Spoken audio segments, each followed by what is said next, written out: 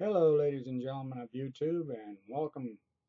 My name is Pete N Kachulis, and this is my process to create a music video or video.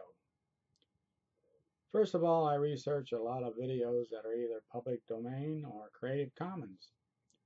YouTube offers a lot of videos by dancers and animators and countless other types of videos. It's a shame they penalize a creator for using videos of the dancers and animation and using them with great music to show off their talent. I feel like I'm promoting the dancers and the animators along with giving the viewer an educational or entertaining value. The software I use to create or edit a video is Movie Maker. In this example, you will notice that I have entered the clips by adding animations to them along with editing the time, speed sometimes, and the visual look. I try a lot of different tunes to see which one fits the video. I will sometimes add a picture to the front of the video along with special effects clip, such as a vortex, to send you to the next world.